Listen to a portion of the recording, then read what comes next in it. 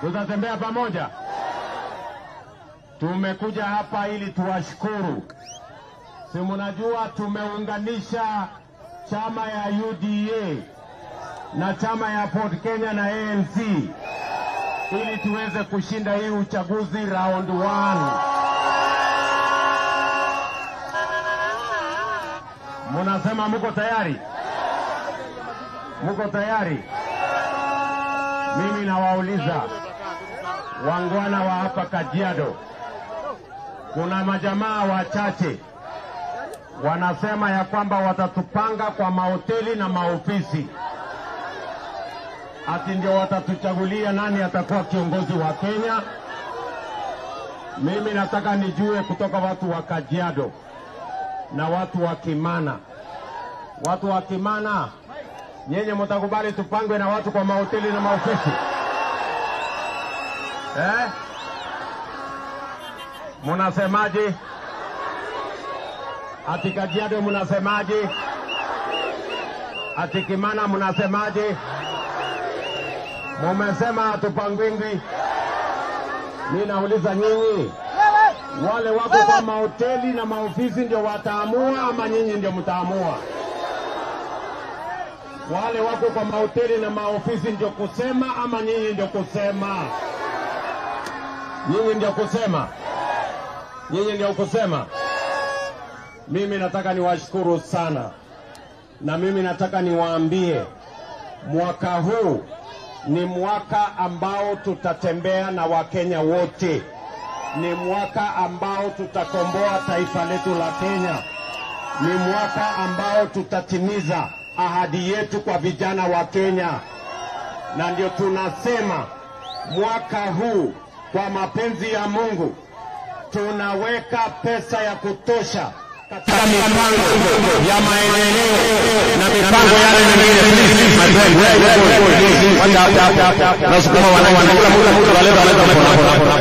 Tunaelewana ndugu zangu watu wa Kimana? Ndio tutaweka pesa ya kutosha kwa mambo ya manufacturing, mambo ya watu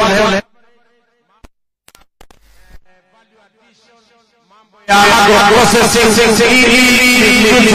yenu kama watu wa Kajiado, tupange mambo ya pili ili mifugo yenu iweze kupata bei ya kutosha sokoni. Tunasema hivi, katika mpango yenu ya value addition na agro processing, mifugo yenu ambayo mnauza sasa ikiwa na kilo 100, tutapanga muwe na feedlot ambaye itaongeza kilo ya mifuko yenu mpaka ifike kilo 400-500. Mababu ya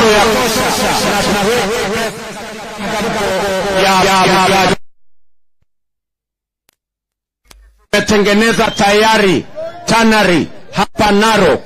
Sasa bei ya ngozi ya ng'ombe ambayo saa hizi inauzwa shilingi 50, shilingi 100, tutahakikisha kwamba hiyo ngozi ya ng'ombe inatumika katika value addition. Tutengeneze leather products, tutengeneze viatu, tutengeneze handbags na tutengeneze yale mambo ambayo yataweka pesa kwa mfuko ya mkulima na kutengeneza nafasi ya ajira kwa vijana wa taifa letu la Kenya.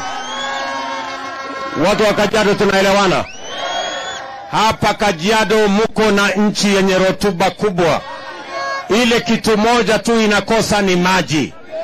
Tukiwapatia maji ya kutosha, mtakuwa na maji ya kukunywa, mtakuwa na maji ya mifugo na mtakuwa na maji ya irrigation. Tutaweka utajiri katika mifuko ya watu wa hapa Kajiado.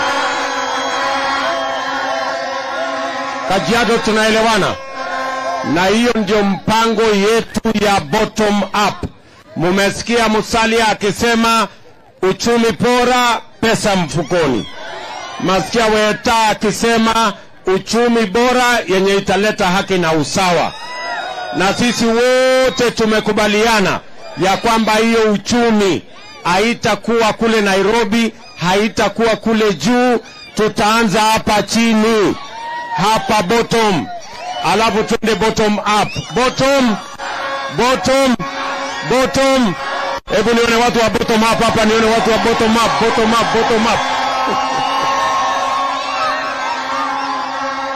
Hey. Sasa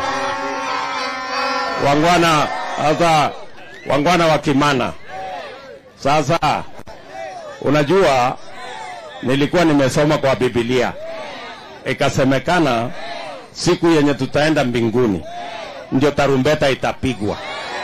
Sasa hii tarumbeta yenu hii simungengojea kidogo ama ngojeni wewe mtu ya tarumbeta. Kwani tunaenda mbinguni leo? Sasa hii tarumbeta yote ni ya nini? Singojeni kwanza. Si bado tuko area? Ama nyinyi watu wa Kimana mlikuwa mmejipanga ati twende mbinguni leo? Si bado tuko area? Tupige hii uchaguzi kwanza. Ama namna gani? Tumekubaliana Kimana. Jambo la tatu, mbali na kuweka pesa katika kilimo na ufugaji, tumesema kabla ya mwisho wa mwaka huu, kwa mapenzi ya Mungu, Waswahili wanasema ahadi ni nini?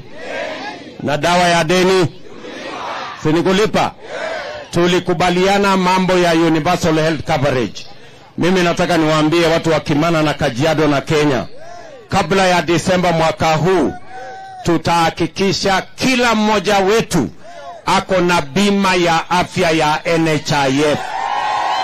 Kila mmoja wetu. Na yule ambaye hana uwezo wa kulipa tutamlipia kama serikali ya Kenya, ili kila mmoja wetu aende hospitalini, atibiwe, apatiwe dawa na aende nyumbani bila ya kuulizwa pesa yoyote. Tunaelewana? Wananchi wengi wanahangaika. Wananchi wengi wanachelewa kwenda hospitalini hata wakiwa wagonjwa kwa sababu hawajui watalipa vipi. Wananchi wengi wanapoteza mali yao, wanauza ploti zao, wanauza ng'ombe yao, wanauza mali yao kugharamia bei ya matibabu. Tunasema kabla ya mwisho wa mwaka huu hakuna mtu tena atauza mali yake ama ploti yake ama ng'ombe yake ati alipe bei ya hospitali. Bei ya hospitali ama gharama ya hospitali italipwa na bima ya afya itakayosimamiwa na serikali ya Kenya na itamhusu kila Mkenya. Tunaelewana jameni? Tunaelewana? Mimi nilikuwa nasikia hawa watu ambao wanashindana na sisi. Hawa watu wanashindana na sisi, wanajaribu eti kunisahihisha. Mimi nataka niambie ndugu zetu ambao walikuwa upinzani, sasa hawajielewi kama wako upinzani ama wako mahali gani.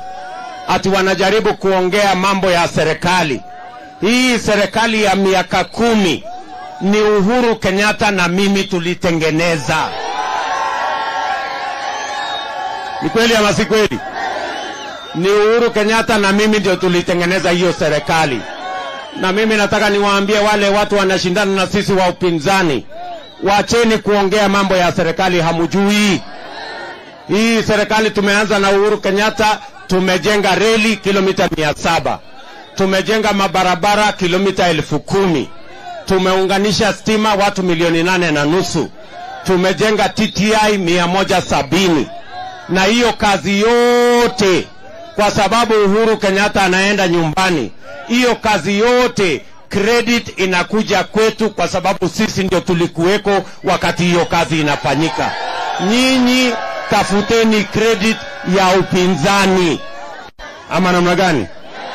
Hawa watu wanasema ya kwamba ati wanataka kushindana na sisi kutengeneza serikali. Mimi nawauliza, kama watu walishindwa na kuendesha upinzani, wanaweza kutengeneza serikali kweli? Wameshindwa kuendesha tu upinzani ile ya kupinga na kuongea tu maneno bure. Wakatoroka upinzani, wakaingia kwa serikali, wakakuja wakakuwa makatel, wakaleta ufisadi ndani ya serikali, wakakuja kuiba mpaka wakaiba mask. Nyinyi mnaelewa mtu anaiba mpaka mask? Wakakuja wakatengeneza laundry ya kuosha watu wafisadi. Pale juu katika Upper Hill kukakuwa na laundry mat.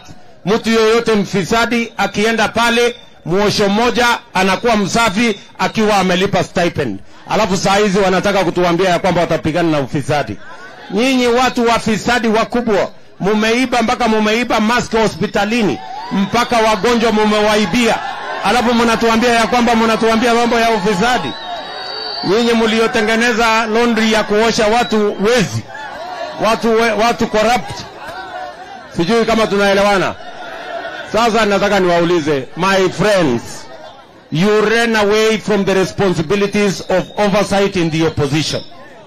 You came to support impunity.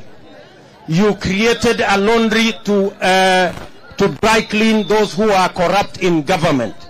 You came and participated in looting and in corruption. You stole even from KEMSA. And then you want to tell us you want to discuss about government. If you have failed in the opposition, you can never have a chance to form any government, my friends. Nyinyi nyamazeni, tuwafundishe vile serikali inaendeshwa. Tumekubaliana watu wa Kajiado? Tuko pamoja? Kajiado tuko pamoja? Hebu nione wala wanasema tutaunda hii serikali pamoja. Nikisema Harambee, tunasema Kenya kwanza. Harambee. Nikisema Harambee, tunasema Kenya kwanza. Harambee. Harambee.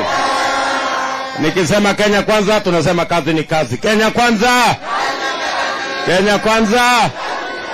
Nikisema kazi ni kazi, tuseme pesa mfukoni. Kazi ni kazi.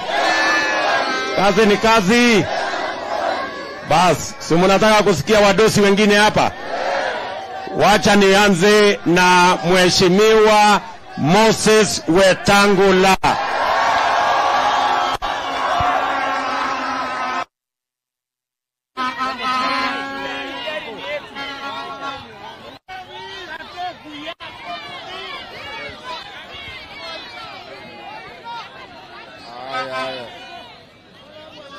Mary, nataka kusimama hapo. Wananchi wa Kimana, hamjambo? Hamjambo tena. Mary, utasonga na simama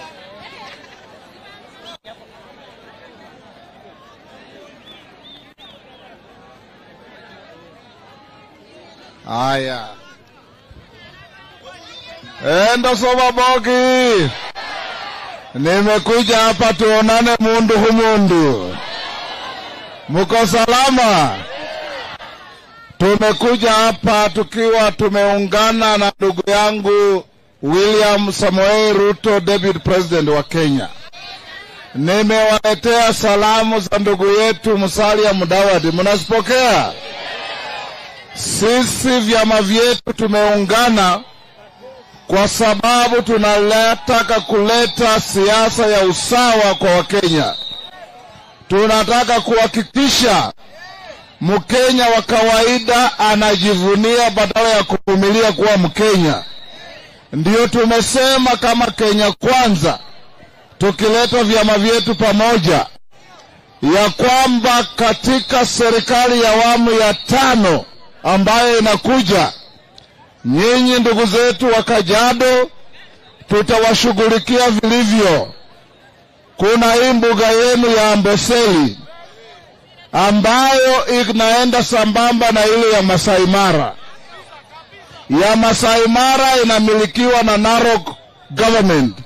Hii yenu inamilikiwa na serikali ya Nairobi. Tutawaregeshea wananchi wa Kajiado hii mbuga yenu ili muweze kupata mali yenu kutoka hapo. Sawa sawa? Nyinyi pia mnalinda mpaka wetu kwenda Tanzania. Na kawaida mkiwa kwa mpaka ni nafasi ya biashara kubwa. Serikali ya awamu ya 5 itawasaidia wananchi wa Kajiado, hasa hapa Kimana na Loitoktok, kupata mali kutoka biashara ya Kenya na Tanzania. Sisi kama wana Kenya Kwanza, tunataka kuleta elimu kwa watoto wetu. Saizi ukisikia wanasema elimu ni ya bure, lakini mzazi ukipeleka mtoto shule unaambiwa leta pesa ya kalamu, pesa ya uniform, pesa ya lunch, pesa ya bus, pesa ya kila kitu. Katika serikali yetu hii itakuwa historia kwa maisha yenu. Watoto wataenda shule na watasoma bure kutoka pre mpaka form 4, na pesa itapatikana mtoto kwenda university bila kutaja mzazi alipe pesa. Hiyo ndio serikali tunataka kuwaletea. Hapa Kajiado, nyinyi ndio mnapakana Nairobi. Kule juu Rongai tunaita bedroom ya Nairobi. Na tutahakikisha pesa kutoka serikali ya juu inateremka hapa chini mkiwa na gavana wenu, ili ilete maendeleo ya maji, ya barabara na uchumi bora, kila mtu awe na pesa mfukoni. Kwa hivyo tunasema kama Kenya Kwanza, tumetembea Kenya mzima. Tumeenda kule Western Ingo, tumeenda Rift Valley kule Eldoret na Baringo na kila mahali. Tumeenda Pwani, tumeenda Mount Kenya. Watu wote wanasema wako katika serikali hii yetu ya Kenya Kwanza. Hapa Kimana muko na sisi? Hebu nione kwa mikono wale ambao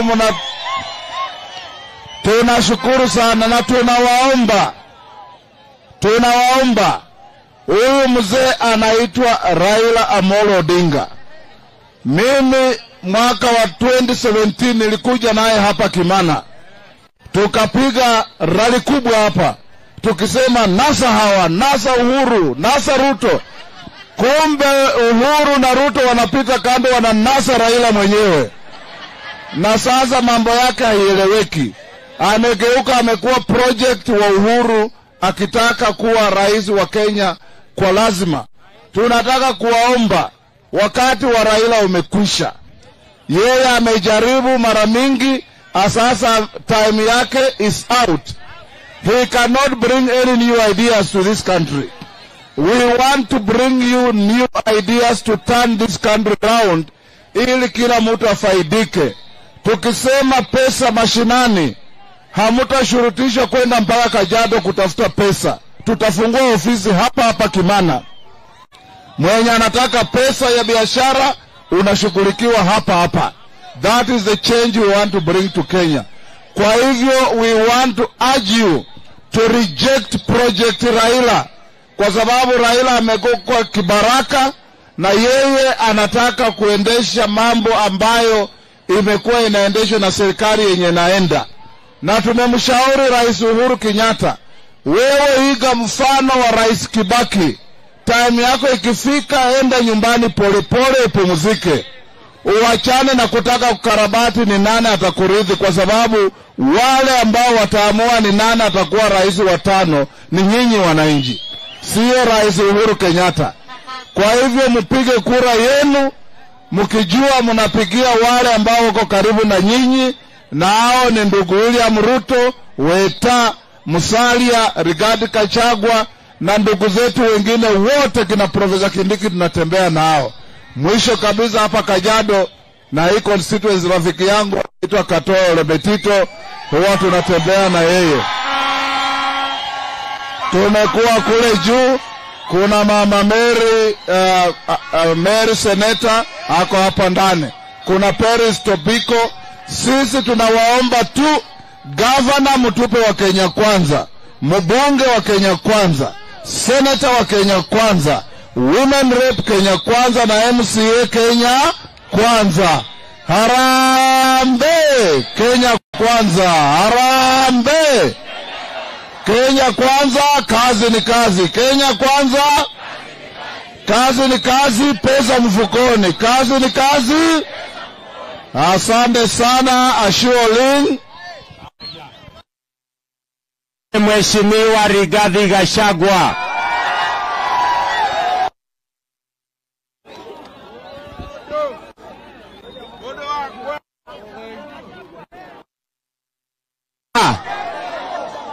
Tangu nilikuwa hapa siku ile, mumebadilika ama mgali mko na hasala?